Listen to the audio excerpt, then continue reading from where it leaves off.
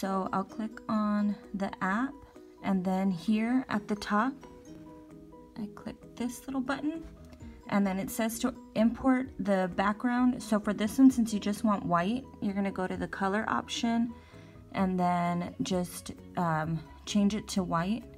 And then you can put like whatever size here. So we'll just keep it at that one.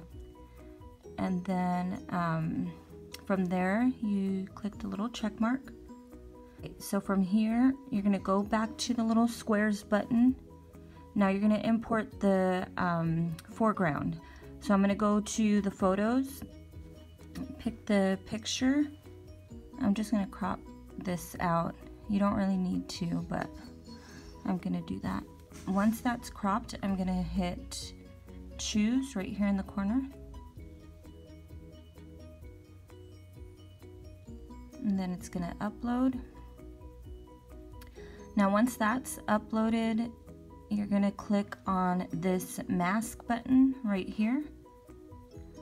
And then from there, you're gonna click this wand over here with the 3 stars. That's called the magic wand.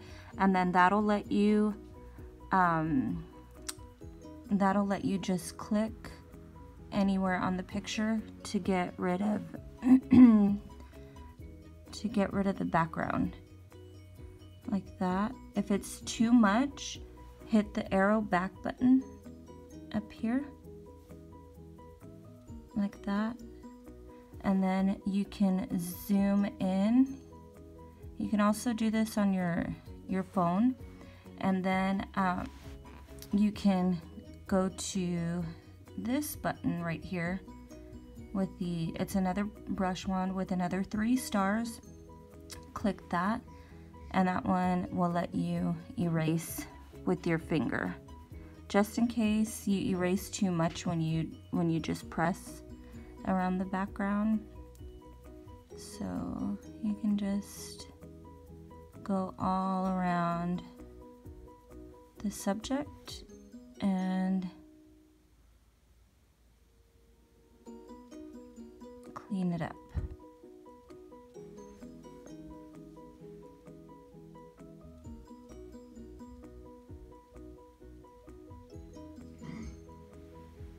Then you can also make the brush strength bigger and the brush size. You can make it bigger. Since I'm going to do this large area over here, I'll make it bigger, and then just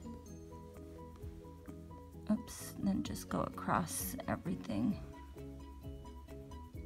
And then how I made a mistake right there, I'll click the back button and then just do it again.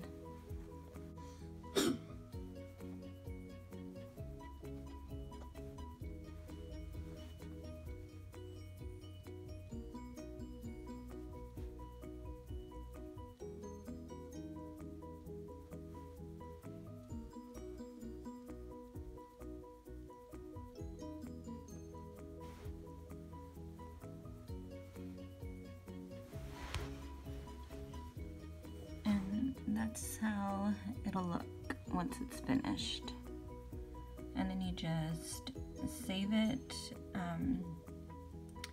to your photos, and that's it.